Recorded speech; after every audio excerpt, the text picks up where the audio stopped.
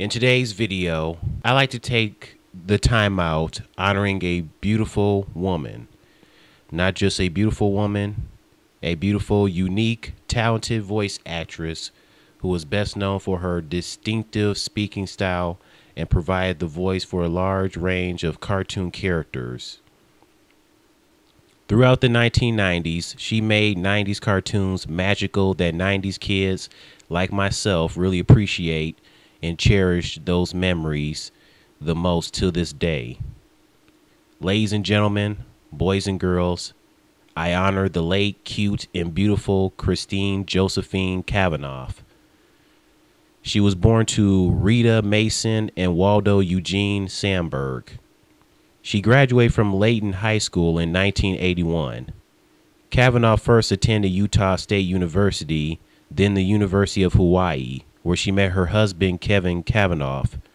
Christine and Kevin were married in 1985, but unfortunately divorced the same year. She was best known as the voice of Gosling Mallard in Darkwing Duck, Chucky Finster in Rugrats, Oblina in Our Real Monsters, Babe the Pig in the movie Babe, and Dexter from Dexter's Laboratory. She did a fantastic job doing Chucky and Dexter, very impressive. Who didn't love Chucky, the freckled, red-headed, buck-toothed baby afraid of pretty much everything? Especially the guy on the Quaker oatmeal box. Who would be afraid of a guy on an oatmeal box? That's like someone being afraid of the guy on the Chef Boyardee canned pasta products. Some of you were probably afraid of the oatmeal guy when children. Who knows? Instead of being afraid, how about laughing at the way he smiles? Anybody remember that Ben the Looney's top 10 classic cartoons he hates video? Man, I was dying, and he scared me to death towards the end when Ben screamed and it showed the Quaker, the picture of the Quaker oatmeal guy. Man, he scared me to death. And he probably scared all of you to death too. He scared me to death and made me laugh my ass off at the same time. It was too much. Oh, Ben, you're killing me. Dexter with that stuffy European voice is awesome. It really suits Dexter indeed. In other cartoons, Cavanaugh voiced Bunny in Sonic the Hedgehog, another Bunny character in the one Powerpuff Girls episode, Charmaine in Lloyd in Space. Anybody remember Lloyd in Space on Disney's One Saturday Morning? I miss Disney's One Saturday Morning, along with Fox Kids and Kids WB. Other shows that she was involved in include Recess, Hercules, the animated series, and many more. In 1995, Cavanaugh was just getting things started when lending her voice in the movie Babe. She was offered to continue her role for the sequel, Babe, Pig in the City, but decided against it, and E.G. Daily took her place. Miss Cavanaugh was living up successfully throughout the 90s and early 2000s.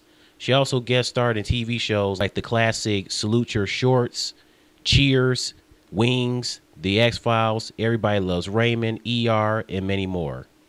In 2001, she retired from voice acting for her desire to spend more time with her family. Candy Milo replaced her in Dexter's Lab, voicing Dexter until 2003. And Nancy Cartwright replaced her in Rugrats, voicing Chucky until the show ended in 2004. Since her retirement, she was never heard from again until her unfortunate death on December 22nd, 2014, 3 days before Christmas at the age of 51 due to losing battle with leukemia cancer. It sucks that such a beautiful, lovely, cute, talented voice actress who warmed our hearts with joy during our childhood throughout the 90s died from cancer. Cancer sucks. Can we please get rid of it already? Christine Cavanaugh is so cute. Isn't she cute? Look at that face. It's still hard to believe that it's been 7 months since her passing.